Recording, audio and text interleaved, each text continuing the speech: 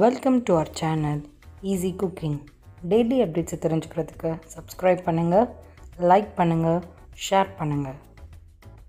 Hey friends, இன்றைக்கி நம்ம சேனலில் டேஸ்டியான ஸ்பானிஷ் ஆம்லெட் எப்படி பண்ணுறதுன்னு பார்க்க போகிறோம்.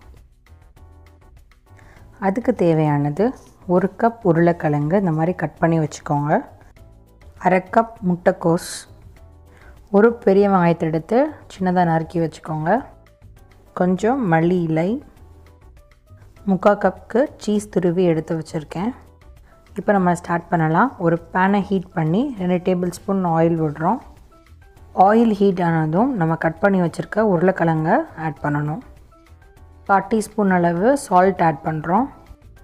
இப்போ இதை உப்பு போட்டு மிக்ஸ் பண்ணிவிட்டு ஒரு 2 மினிட்ஸுக்கு நம்ம க்ளோஸ் பண்ணி வேக விட போகிறோம். உருளைக்கிழங்கு மொறுமொறுன்னு வெந்துடக்கூடாது, அதனால தான் நம்ம மூடி போட்டு க்ளோஸ் பண்ணி வேக விடுறோம். சாஃப்டாக வெந்திருக்கணும்.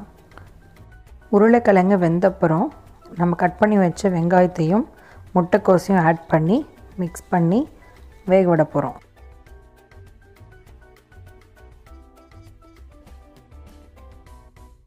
மிக்ஸ் பண்ணிவிட்டு இதை மீடியம் ஃப்ளேம்லேயே ஒரு 5 மினிட்ஸ் குக் பண்ணணும். இப்போ இது நல்லா குக் ஆகிடுச்சு. இதை நம்ம தனியாக எடுத்து வச்சுக்கலாம்.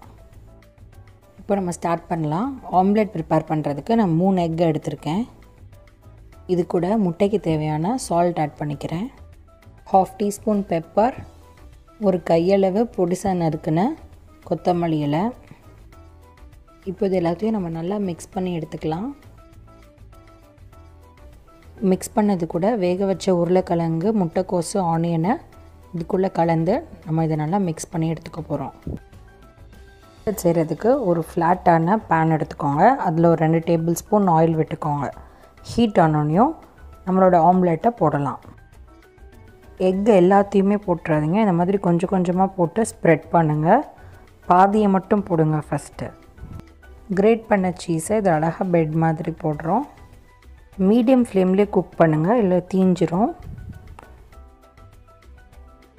மிச்சம் இருக்கிற முட்டையை நம்ம இந்த சீஸ் மேலே ஃபுல்லாக அப்ளை பண்ணணும்.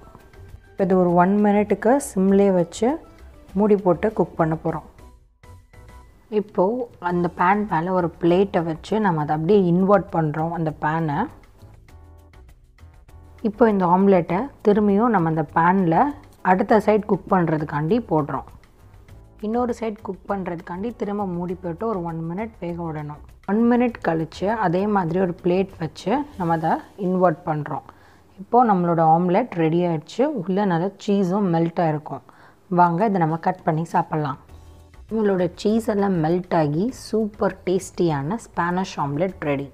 இது நீங்கள் கண்டிப்பாக ட்ரை பண்ணி பார்க்கணும். அது அவ்வளோ டேஸ்டியாக இருக்கும்.